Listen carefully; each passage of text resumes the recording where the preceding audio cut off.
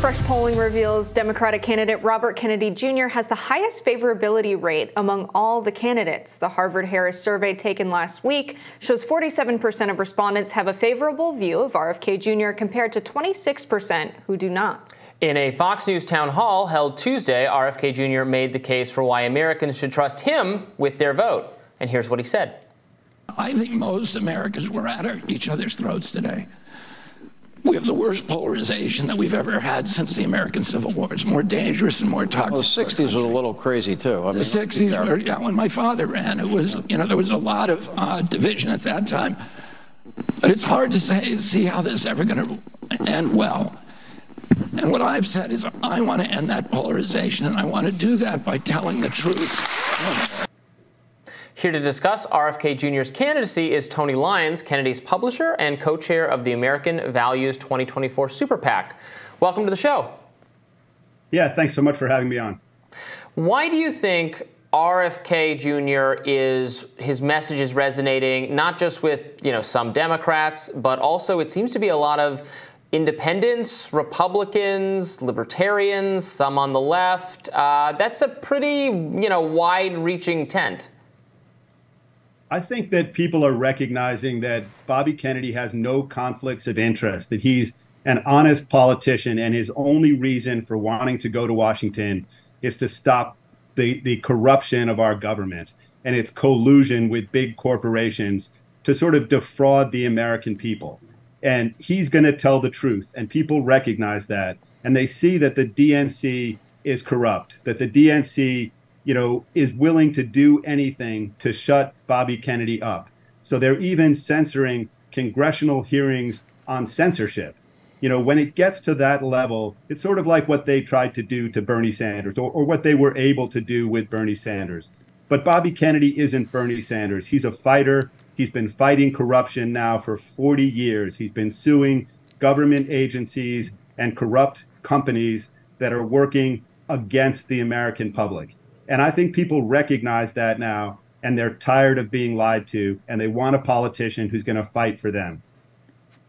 So I'm curious, a lot of Democrats, and RFK Jr. is running as a Democrat, are super critical of just super PACs and money in politics. I'm a bit more critical of the thinking that just removing direct political contributions to PACs and political campaigns will resolve the corruption we have in the country. Because, of course, we'll still have lobbying. We will still have the influence of independent money and being invested in media to control narratives. So I don't think it'll solve everything.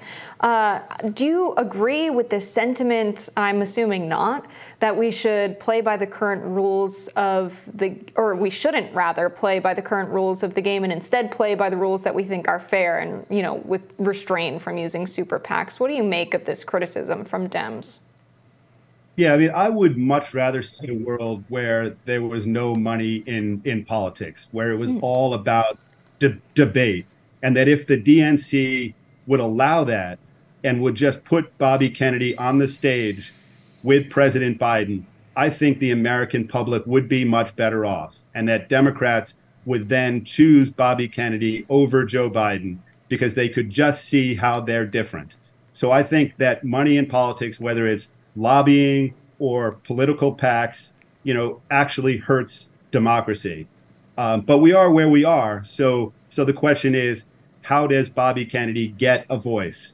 And so any way that he can break through the censorship, I think, is a good thing. Yeah, speaking of the censorship, you have been in the publishing world. I believe you have a history of, trying to seek out works that were canceled or censored, people who lost opportunities because they got crushed by the mainstream or the establishment. Certainly RFK Jr. has made this stand against censorship, against the administration, both administrations, really, putting pressure on social media companies to take down speech. What do what can we do? What can this, coalition of canceled people, of censored people coming together do to actually push back against this regime that actually seems very embraced by the Democratic Party, frankly, and some elements of the Republican Party and some elements of our government that are not partisan and remain there no matter who is in the White House? Yeah, I mean, people have to recognize that censorship is bad for all of us. I mean, for the people. So censorship is a tool of corruption. So if you are lying to the people of this country, then you use censorship as a tool to mislead them. So, for example, there was this false story that came out. It got a lot of coverage that Bobby Kennedy was an anti-Semite. And it was absolutely false. It was a made up story, for the sole purpose of discrediting Bobby Kennedy and of silencing him on a host of issues that are anti-corruption issues. So this tool was used, and then Bobby, helped set up this meeting that was going to be a discussion that finally took place last night. There was a discussion of anti-Semitism and of what happened in the last week.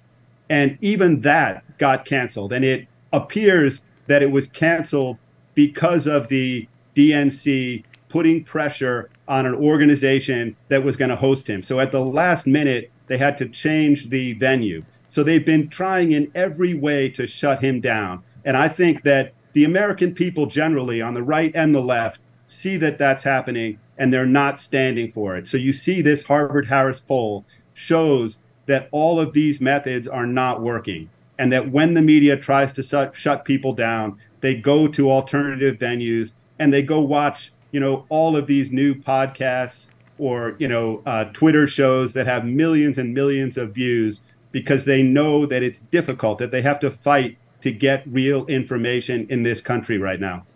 So we had RFK Jr. recently speak about his treatment in the mainstream media. He said that his treatment could be considered to be worse than what Donald Trump received. I'm just curious, Tony, what do you make of that?